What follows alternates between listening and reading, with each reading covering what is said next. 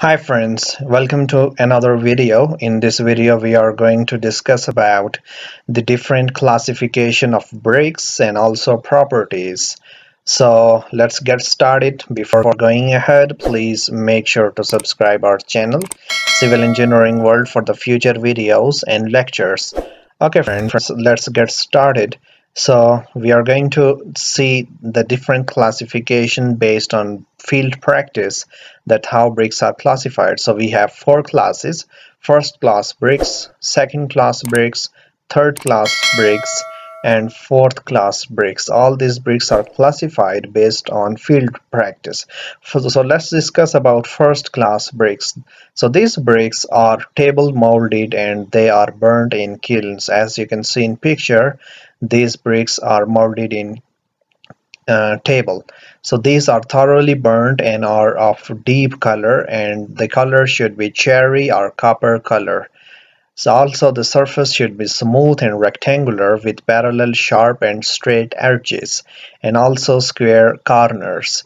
This is really important for good bricks. So also it should be free from flaws, cracks and stones.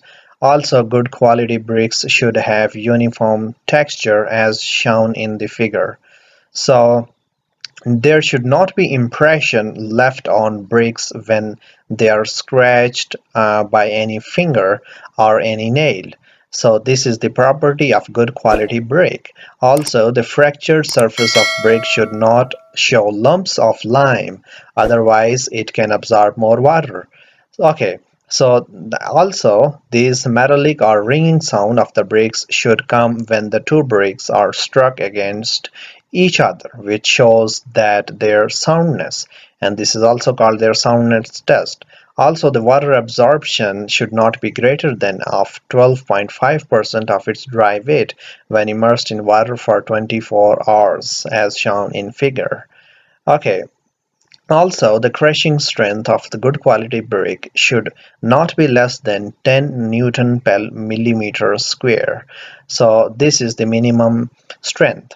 So let's discuss about its uses. The first class bricks are recommended for pointing exposed face work in masonry structures, floorings and reinforced brickworks. So these are good quality bricks. Now let's discuss about second class bricks. These bricks have some requirements of first-class bricks except one listed below. These bricks are ground molded and they are burnt in kilns. As you can see in the picture, these bricks are burnt in kilns. Also, they have small cracks and distortions that are permitted, which means that their water absorption is also high, which is about 16 to 20% of its dry weight, which is allowed normally. Their crushing strength is normally less, which is 7 Newton per millimeter square, which is less as compared to first class bricks. Okay, so let's talk about its uses. Second class bricks are recommended for all important or unimportant hidden masonry structures, such as reinforced brick and reinforced cement concrete structures. Normally it is used in houses and the buildings where good quality is required. Now let's talk about third quality bricks. These bricks are ground molded and they are burned in clamps. Also, these bricks are soft and reddish yellow color. It means that they are having the poor quality, and they are used for not unimportant structures. They produce dull sounds when struck with each other, which means that they are not sound or dense enough.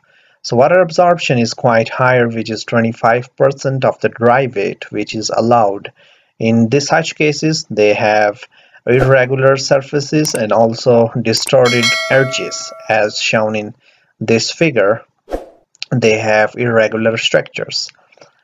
Now let's talk about its uses. So the use of third class bricks is used for unimportant and temporary structures at the places where rainfall is not heavy, and for unimportant structures. Now let's talk about fourth classes of brick.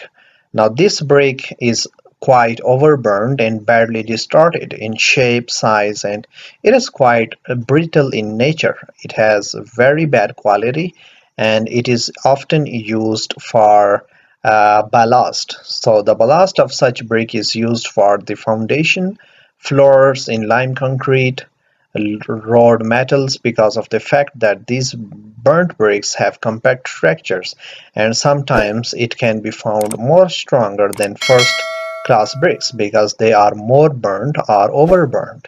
As you can see in the picture, this is the ballast which is overburnt, so this can be used in other kind of construction. So the burnt clays have the compressive strength more than 40 Newton per millimeter square, and they are also called heavy duty bricks because they are overburnt and they can be used for the heavy duty structures just like bridges, foundations for industrial buildings, multi-story buildings, and of course their water absorption is very less, which is limited to only 5%.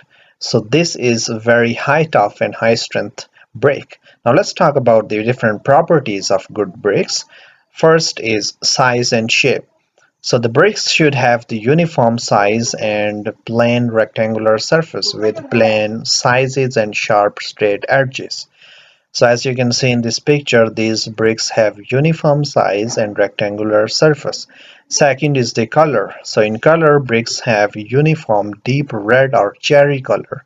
As indicative, this uniformity shows of chemical composition and also throughout burning of this brick, as shown in this figure.